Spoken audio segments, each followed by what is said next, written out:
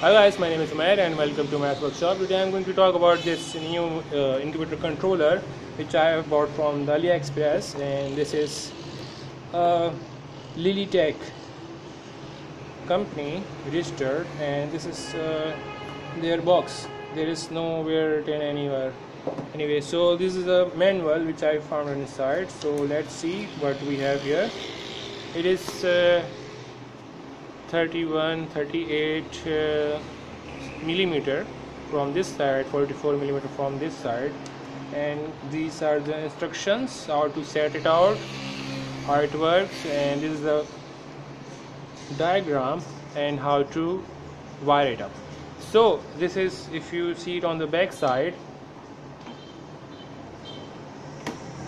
at this point I have power up with the 12 watt, and this thing is for the humidity and this thing is for the temperature.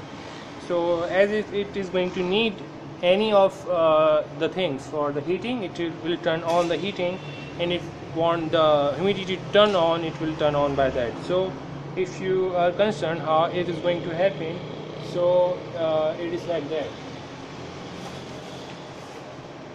So you have to put the heating in this area and the humidity in this relay. So let's check it out. And the sensor are going to be in this part.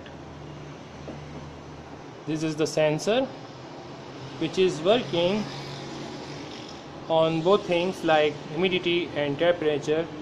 Both sensors are inside of it.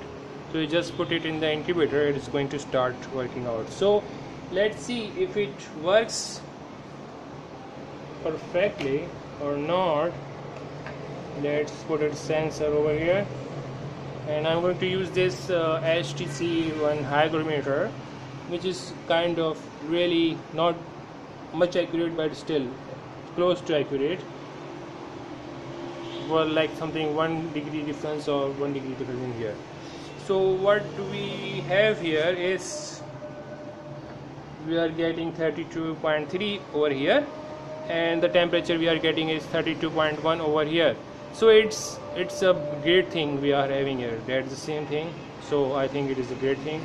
So if we see the humidity is 68 and 66 over here, so it is still much closer to that. So I think it is working great, and it is going to use in manual incubator where you need humidity as well, to control the humidity as well and the temperature as well. So it is going to be used in something like bigger incubators which are manuals.